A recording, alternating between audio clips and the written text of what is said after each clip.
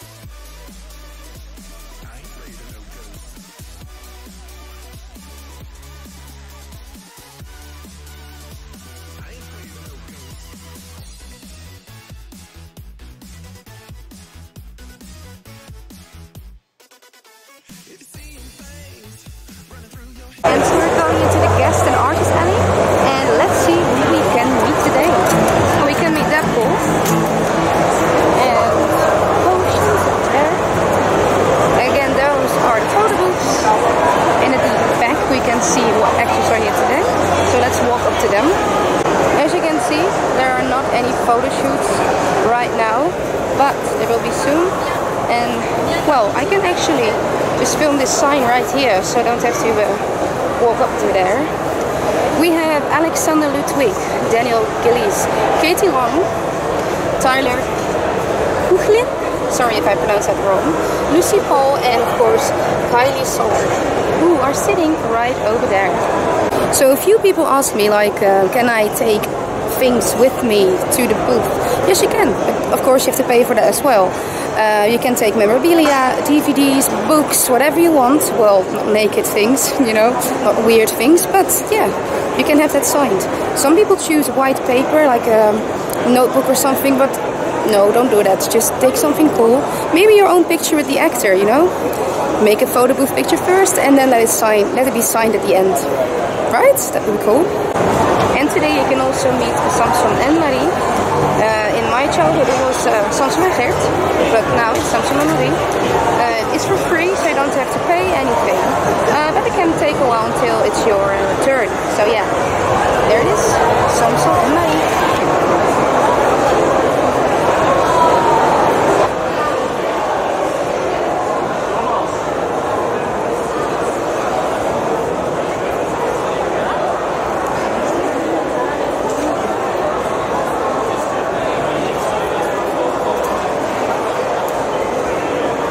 So this is the stage, how it looks like for the Q&A session. It's a steampunk theme, as you can see. And Alexander is going to sit in one of these chairs. Are you ready? Always. We're ready. You know, if Billy Boyd would be there, he would say, look at my little hobbit chair. Isn't it great? But sadly... And the mushrooms. And the mushrooms. Over here. Very nice mushrooms. Unfortunately, Billy Boyd is not here. So, this is what Alexander will be seeing, like, all they be filled. But these are the chairs. Look at that. We'll be sitting right there with the camera over there. That's where we are sitting, because this is a VIP area. And, let's face it, it's not like... I think it's too much money to pay for the chair to sit there. Yeah. Yeah. You have a good view from where we are sitting, so... So now, Alexander Ludwig. Good afternoon, my name is Emmanuel, I'll be hosting. As you can see, there are two microphones, one on my left, one straight ahead. That's where you should ask any old questions you have for Alexander. Few ground rules, English only, maximum 2 questions per person. Please articulate, speak directly in the microphone, and please don't ask for free hugs, free pictures, or anything free. Don't be shy, this is your unique opportunity to ask any question you always wanted. Are you ready? I said, are you ready? Ladies and gentlemen, please welcome Alexander Ludwig.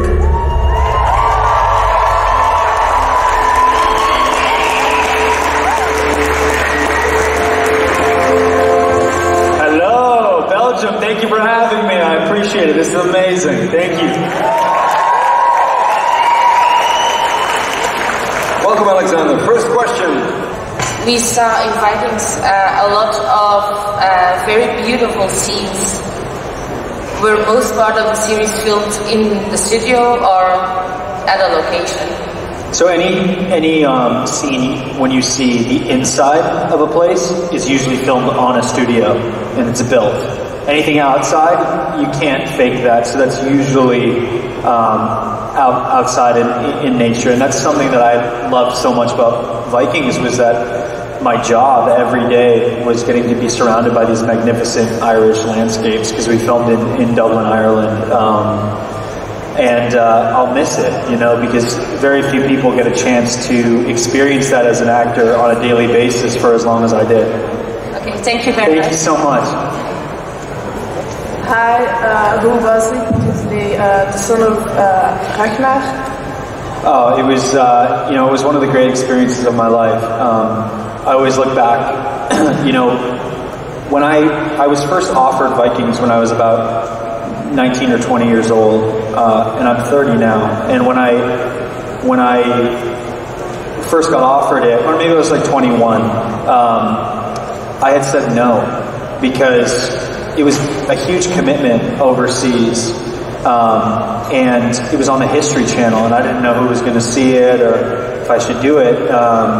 And of course, after watching season 1, I was like, it doesn't really matter, like this is the kind of show that I want to be a part of as an actor. So it was one of the greatest experiences of my life. There are very few actors in the world who get to show this kind of an arc over time. I mean, you see Björn as a child, and you leave him as this, legend with family. And it's an incredible opportunity, and I'm so unbelievably grateful for that. I will say, Travis, so much credit is to him and the original cast. They set up an amazing world that I wasn't a part of. So it was huge shoes to fill for me. But I feel like as I grew as the character, I felt like I grew up as a human.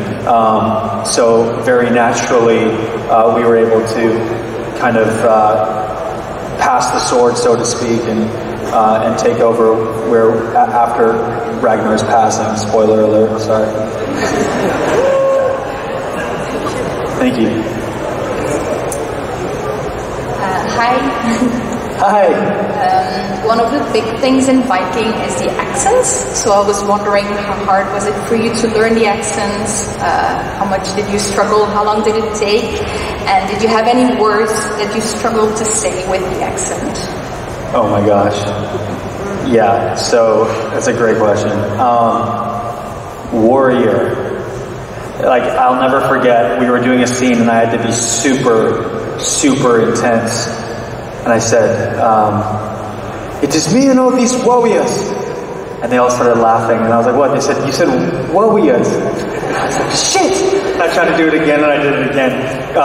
The great thing about that accent is nobody knows what the Vikings sounded like. We have an idea of what they could have sounded like, but nobody can watch that and go, oh, that's not how they sounded. So we had a dialect coach on set who kind of blended a version of Icelandic and Norwegian accents and Scandinavian accents into one, and Mid-Atlantic accents, and you kind of got to make it your own. So once you fell into that rhythm, it was like second nature, and it really does help you get into character. Getting to put on that accent and be surrounded by these magnificent sets. You feel like you're a Viking. Thank you. Thank you. And did Kato find his knife in the Hunger Games? I'm still looking for it, man. Thank you. You're welcome. I love your work and your music. Oh, thank you. And my question was, what was a quote from Vikings that stayed with you? It's in Old Norse. It's Je sagde till en där erfarenheten kommer att både utdärmis tava yakala sakatantanainun periast. And it means when spring comes and my blood starts to boil, I want to raid and I want to fight. I just always remember that. I don't know why. That was fun. Yeah. All right, Alexander, final question. If you were to interview yourself, what question would you ask yourself? That's a great question. I mean, it's a boring question, but I think it's a great one because I always ask myself, like, what am I doing here? Like, why am I being interviewed? What's the purpose of this? Like, it's not so I feel good. So I think that it's something that people could take away from the interview. So it's, what's the advice you give yourself? Or if you wanted, to be an actor, what would you do? Or something to do with, just some sort of knowledge that people could take home with them, Ladies and gentlemen, that's all we have time for. Give it up for Alexander! Thank you guys so much. I really appreciate it. Thank you.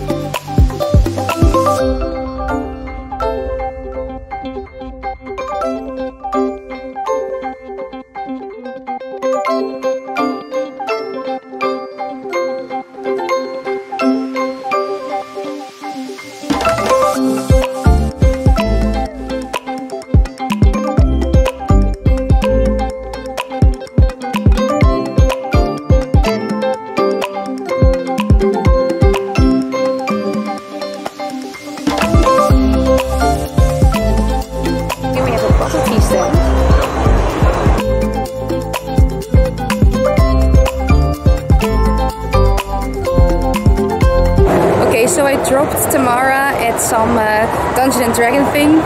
So now it's time to see the Q&A session of Katie Leung. Who is approaching just mere seconds away. Ladies and gentlemen, please welcome Katie Leung. Hello everyone. Hello. Hi. Once again, welcome to Belgium. Thank you for having me. How's the country treating you so far? Oh my god, so well. Everyone's treating me really well. I'm so happy to be here again. I was here 3 years ago in Brussels, not Ghent. And it's where I met my partner. Wow. And since we've had a baby. Wow. So thank you, Belgium. Congratulations. Yeah. So I brought him with me, not to the convention, but he's in the hotel right now, and he's having such a great time. Great. So I think he knows, like, yeah. So Belgium will always have a soft spot for you. Absolutely. Perfect. Yeah. So, first question. Hi, my name is Joy. Welcome to Belgium. Thanks. My question is, if you had a time turner, which scene would you do again, and which line would you do again? Which scene? Oh God, it's always like the case with an actor. Like we always watch ourselves back on screen, and then we think, oh, I could have done that better. So if I could choose, I'd choose all of them. But I think for me, trying to think the one that I regret the most doing, probably the kissing scene, or maybe the first time we see Cho on the steps when she's coming down. I remember making a really bad decision about my hair because I was so nervous. It was my first day on set, and the director asked me how I wanted my hair. I was completely thrown because I wasn't expecting this question. So then I was like, maybe some strands at the front, and yeah, it just looked awful on screen. It's just I had all this hair over my face, you couldn't even see it. So yeah, I'd probably do that scene again. And which line from Arcane is your favorite? Which line?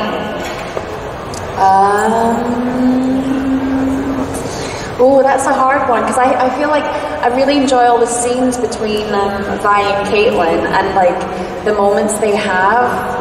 The most precious moments are the ones where they don't say anything to each other. But if I had to choose a line, probably when Vi calls her cupcake and she says, "Shut up." Yeah, that's a really cute moment. Yeah. Thank you very much. Thank you. Hi, good afternoon. First of all, congratulations, and it's a beautiful name, Wolf. Thank you. How old is he?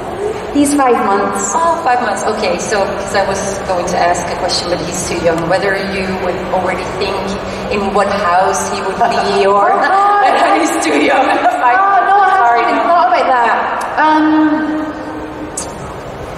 I think Slytherin springs to mind. Okay. Ambitious. Yeah, I don't know why. Partly because he's quite skeptical. So when he meets like a new person or he's in a new environment, he's very curious, and he looks around, and people see him as being judgmental. But I don't think so. I think he's just curious. But he's not like friendly from the get-go. He has to kind of get to know you, suss you out. Cautious. Yeah, and he squeals like a cat. Ooh. So I've named him Wolf, but he squeals like a little kitten. So it's really cute, but I'm also like, come on, Wolf. How to the moon. Yeah. Hi. How did you learn about the audition? My dad was watching TV, and it was the Chinese news he was watching at the time. And every evening after the news has been broadcast, they have like a little bulletin board of things that are happening within the community in Britain for Chinese people.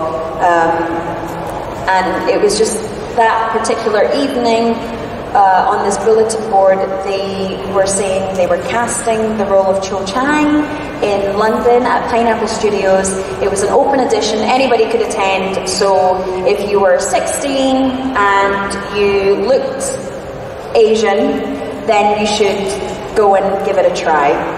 So my dad saw this on the TV, and then he came running to the dining room where I was doing my art homework, and he was like, Katie, there's this audition happening in London for this role that they're trying to cast in the Harry Potter movies. Would you like to go to London? And I said, don't be ridiculous, Dad. And then he was like, well, it's on a Saturday, you're not at school, and I'm off work, it's my only day off work, so why don't we take a trip down and bond? So I was like, yeah, okay, sure. So then we went to London, and we queued for a long time, and through a series of workshops and auditions, they kind of, the number of people who were up for the role became smaller and smaller, and eventually I was asked to go to Leavesden Studios where they filmed the movies, and they took me into Gryffindor Common Room to do a screen test with the director and the producers. And I remember meeting Rupert and Dan there, and I was like, oh my god, I'm in the Gryffindor Common Room, I've just met Harry and Ron. And then they asked me to reenact a scene where Cedric Diggory dies, and I had to just improvise with this actor that they asked to come in to act alongside with me. And so I did that, and I cried my eyes out, and then they cast me. So, yeah. Thank you. Okay guys, put your hands together and give a big warm Belgian welcome. Thank you so much.